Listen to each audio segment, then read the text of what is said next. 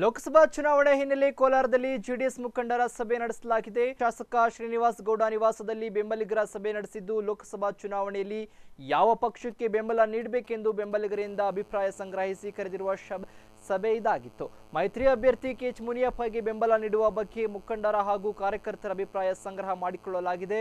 ಸಭೆಯಲ್ಲಿ ಕ್ಷೇತ್ರದ ಹಲವಾರು ಜೆಡಿಎಸ್ ಮುಖಂಡರು, ನೂರಾರು ಕಾರ್ಯಕರ್ತರು ಭಾಗಿಯಾಗಿದ್ದರು.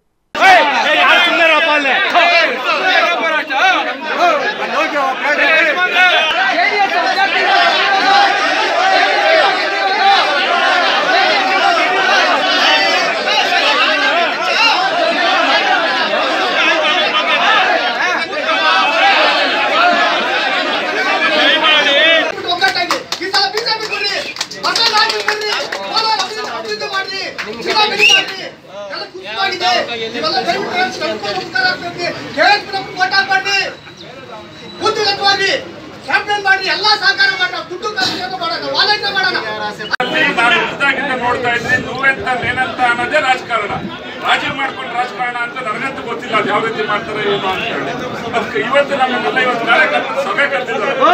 ಲಾಸ್ಟ್ ಕಳೆದ ವಿಧಾನಸಭೆ ಚುನಾವಣೆ ಆದ್ಮೇಲೆ 224 ಕ್ಷೇತ್ರ ವಿಧಾನಸಭೆ ಚುನಾವಣೆ ಆಯಿತು. ಎಲ್ಲಾ ಪಕ್ಷಗಳು ಅವರ ಅಭ್ಯರ್ಥಿ ಪರವಾಗಿ ಚುನಾವಣೆ ನಡೀತು.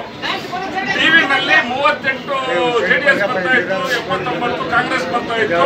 ಯಾವುದೇ ರಾಜ್ಯಾಧ್ಯಕ್ಷರು ನಮ್ಮ ಸ್ಥಳೀಯ ಮುಖಂಡರು ಬಿಟ್ಬಿಡಿ, ಯಾವುದೇ ರಾಜ್ಯಾಧ್ಯಕ್ಷರು ಕಾಂಗ್ರೆಸ್ ರಾಜ್ಯಾಧ್ಯಕ್ಷರಾಗಿರ್ಬೋದು, ಜೆಡಿಎಸ್ ರಾಜ್ಯಾಧ್ಯಕ್ಷರಾಗಿರ್ಬೋದು, ಯಾರು ಸಹ ಸೌಜನ್ಯಕ್ಕೂ ಸಹ ಈ 38 ಜನ ಶಾಸಕರು, ನೀವು 79 ಜನ ಶಾಸಕರು ನಿಮ್ಮ ತಾಲೂಕುಗಳಿಗೆ ಹೋಗಿ ಕಾರ್ಯಕರ್ತರ ಅಭಿಪ್ರಾಯ ಕೇಳಿದ್ರು ಬನ್ನಿ, ಆಮೇಲೆ ನಾವು ಸರ್ಕಾರ ಮಾಡೋಣ ಅಂತ ಹೇಳಲೇ ಇಲ್ಲ.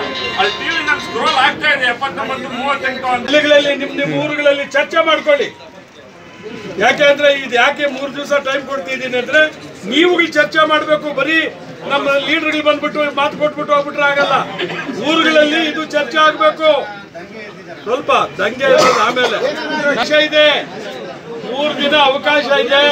ನೀವೇ ಚರ್ಚೆಗಳು ಮಾಡಿ, ಊರುಗಳಲ್ಲಿ ನೀವೇ ಚರ್ಚೆಗಳು ಮಾಡಿ ಪಟ್ಟಣಗಳಲ್ಲಿರೋರು ಕೂಡ ಚರ್ಚೆ ಮಾಡ್ಕೊಳ್ಳಿ.